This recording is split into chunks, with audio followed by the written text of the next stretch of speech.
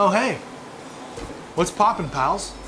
My name is John Barker. I'm the award-winning pitmaster at Beach Bum Barbecue, and I am the executive chef here at Skull and Mortar. Today, we are going to take a California favorite, and I'm gonna show you just how easy it is to make a badass one right at home. This, my friends, is how to make a tri-tip. Now, I picked this cut up from my local butcher. Whenever you get a chance, make sure you support your local butchers out there. Build a relationship with them. They're gonna get to know what you're looking for, and you're gonna be able to find those premium cut meats. All right, pals, the first thing you wanna do when you're checking out your tri-tip, you wanna flip it over. You wanna check that fat cap on the back. Okay, it's a little thick in some points, but I'm really not all that concerned with it. It seems like it's cut pretty well. What I am gonna do though is I'm gonna go ahead and score the back of this thing to make sure that the seasoning gets down into the meat. Use whatever knife you prefer, boning knife, whatever, but I'm just gonna use this. I'm also not gonna put a paper towel underneath this cutting board because I'm really hoping that I'll cut a finger off.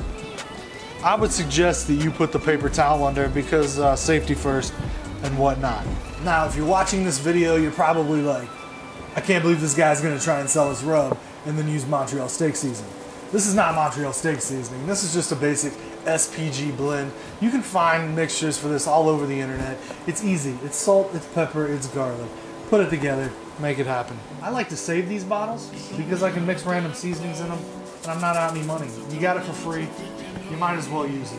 What I'm also gonna do is take a little vegetable spray oil.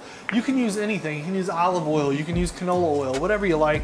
I'm just gonna hit this with a little bit to help my rub stick, all right? We don't need a whole lot. We don't wanna go too crazy because we don't want the salt to overtake the flavor of this meat, but you do wanna make sure you get a good coating all over the tri-tip.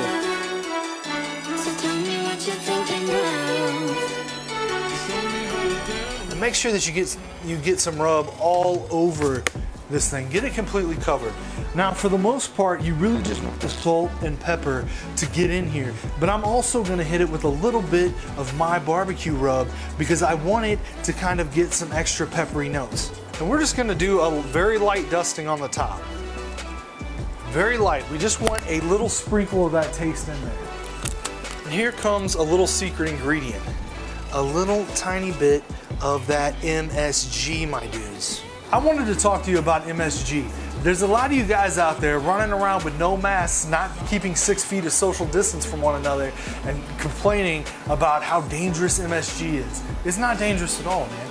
Do some research. MSG is awesome. It's gonna add a ton of flavor to your food, man.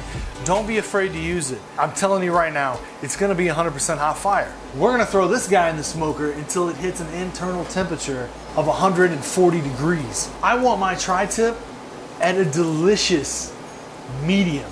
So I'm gonna cook mine to an internal temperature of about 140 degrees. You can cook yours longer or shorter depending on how you like yours, but you're gonna wanna throw it in at about 250 degrees. I'm using a blend of pecan and hickory, and I think that it's gonna give me a fire smoke accent accoutrement, if you will.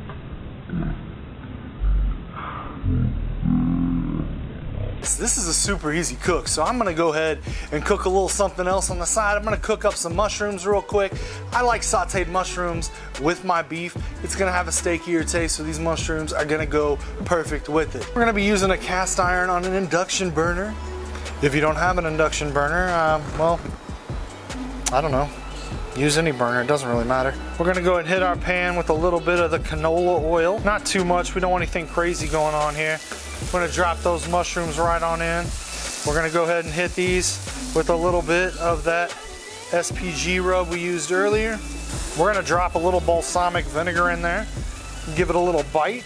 And we're also gonna drop a little bit of Worcestershire sauce in there. Guys, I don't even have the right tools. I'm gonna give it a little more drip, a little more of this right here. Not that much. Watch your side there, make sure you're getting it out of the right side. That was almost a freaking catastrophe. Move it around, man. Damn it, dude, I'm supposed to be a real chef over here. They don't even have any tongs. Plastic fork, man. This is the tri-tip. All right, we've cooked it. It took about 4.5 hours. It's got a great crust on it. You can see there's still plenty of moisture. Let's go ahead and cut into this bad boy. I'm gonna cut these in thicker kind of steak cuts because we're gonna eat ours as steak tonight. Look at that, perfect. So tell me what you're thinking now.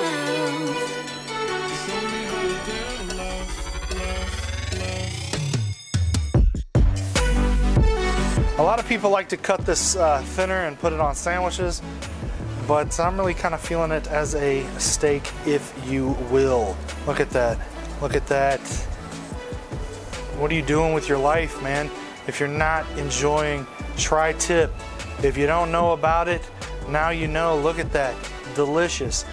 I'm gonna cut this piece right here, right down the middle, and I am gonna have me a bite of this.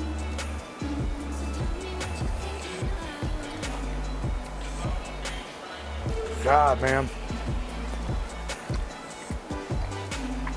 I know, being from Texas, that what I'm about to say is kind of like sacrilege, but if any meat can mess with the brisket, it's this meat right here.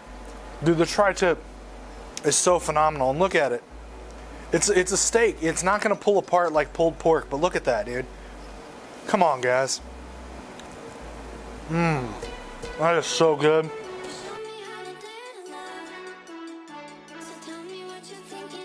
Alright guys, that's it for me this week. That is how you cook a basic tri-tip that is fantastic. I'm working on compiling all the entries for our contest. We'll have an announcement on that coming soon.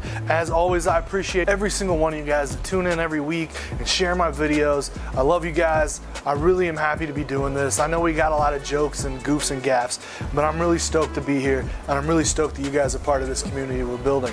Don't forget, you can pre-order the sauce down below. Everything I use is in the description. Feel free to click it. It does help the channel if you click that link. I'll see you guys next week with a brand new video.